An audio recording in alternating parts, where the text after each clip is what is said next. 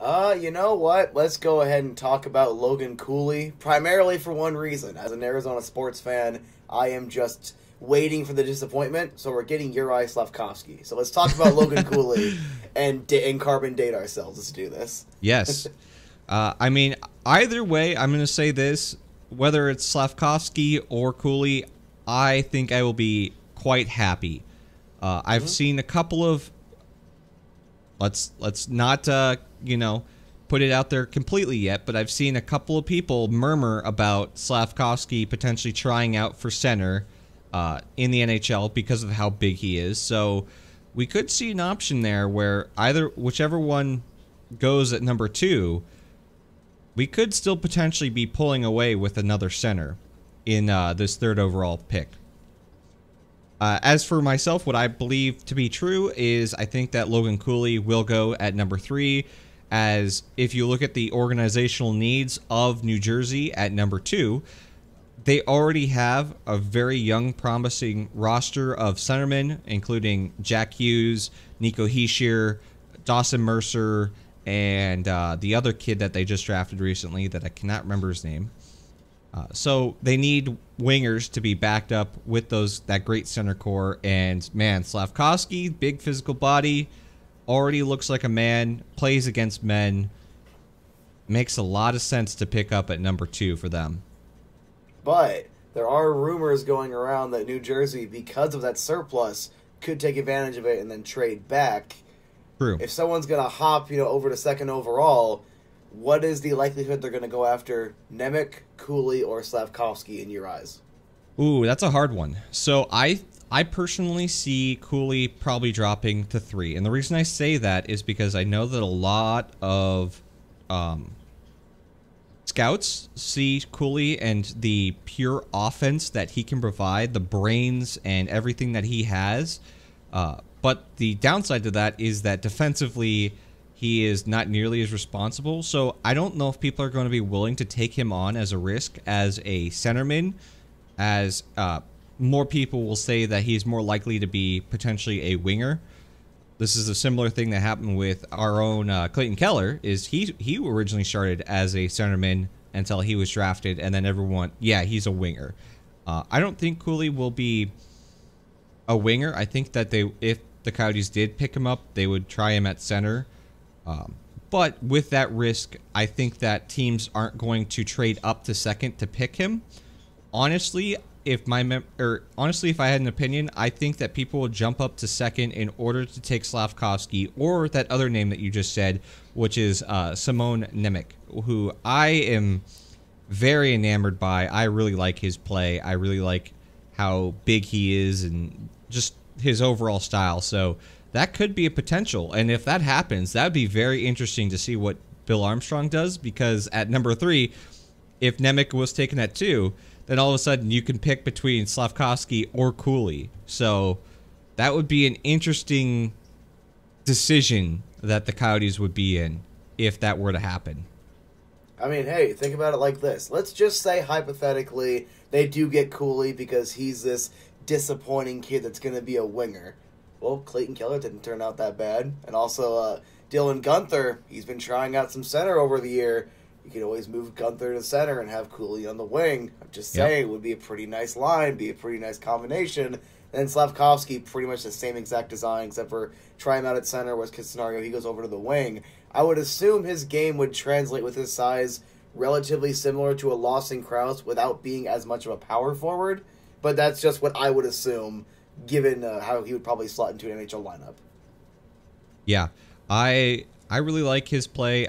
Either way this pie gets cut, man, this offseason is going to be one to remember. I think that this offseason is going to define Bill Armstrong's legacy as general manager of the Coyotes.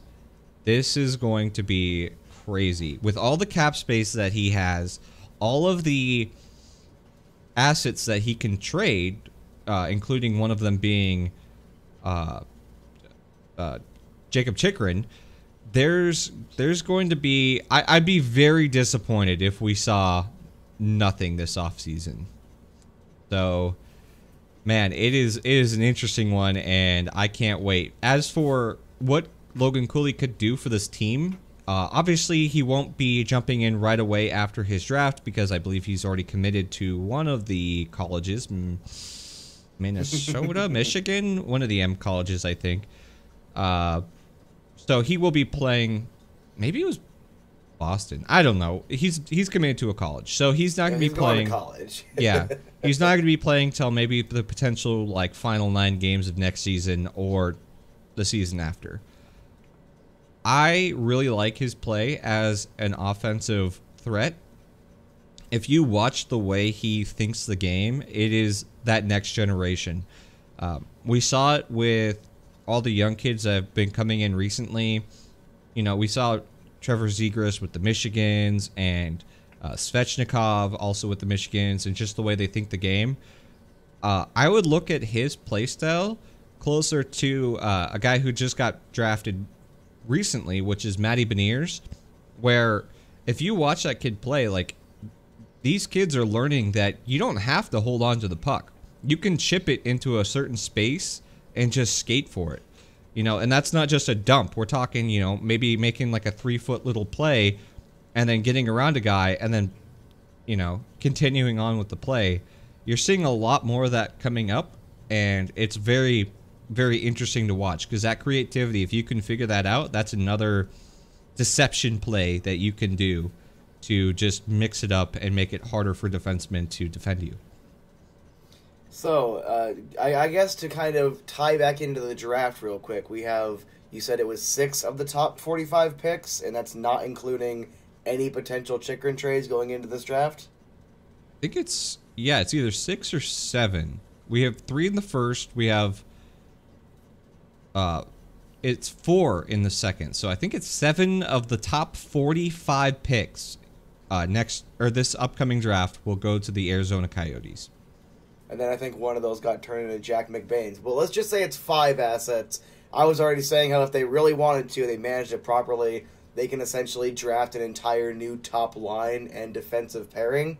Yep. So I decided to ask, you know, sometimes you got to throw yourself out there on the daily mailbag or the monthly mailbag. Ask Craig Morgan if this team, as soon as next year, with how young it's going to be, because the thing that about young rosters is they can take years to develop. They can also kind of boom or bust very quickly.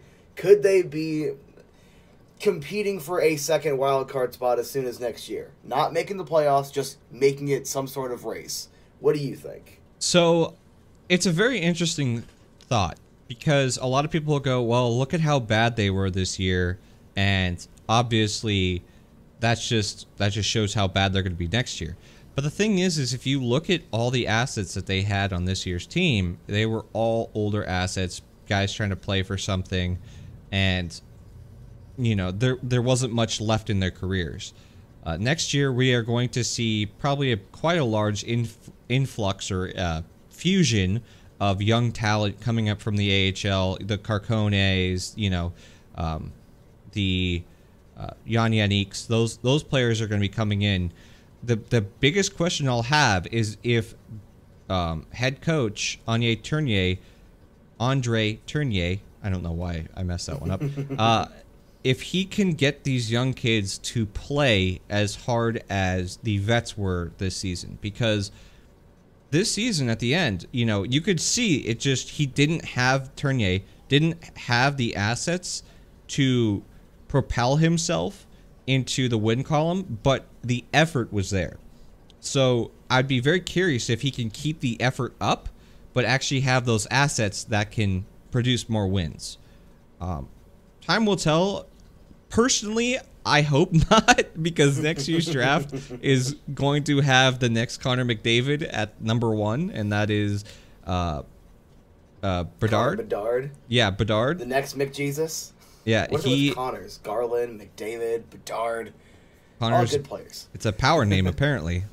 But, yeah, Bedard is looking really good, and the Russian is looking really good, too. Is it Michkov? Matvey Michkov, I think is his name. He's looking very similar to like an Alex Ovechkin type. I'd be curious to see, where he ends up because of the Russian factor. Obviously, with everything that's going on, Russian picks are going to drop, especially in this year's draft. There are going to be a lot of players that are picked up later in the first and potentially in the second that you're going to go, why the heck did this guy drop? And it was because of, unfortunately, all the political problems going on right now in the world. But we are going to see some big steals, that is for sure. And yeah, it's going to be crazy. I'm excited. I'm so excited. I'm going to go ahead and I am excited as well. I just kind of want to answer the question from my perspective as the hopeless optimist. Again, if the drafting goes right and they're all players that end up coming in immediately, which is an unrealistic expectation, it could get interesting. I think, realistically speaking, 2 guys from this draft are probably going to make their debuts this season. I think that's probably a fair number out of those top 6 or 5 assets, not including a potential Chikrin trade. I don't necessarily think that it's going to happen as soon as next year, but I like to wonder. And that's kind of why I wanted to ask that question and kind of get a conversation going because, like I said, with these young rosters, it can go boom or bust very quickly. So it's really exciting. There's a lot of really good stuff to look forward to for Coyotes hockey. And apparently that was enough to get all the full season glass tickets to sell out already. I don't know if you heard about that. No, I did not. The ASU Arena.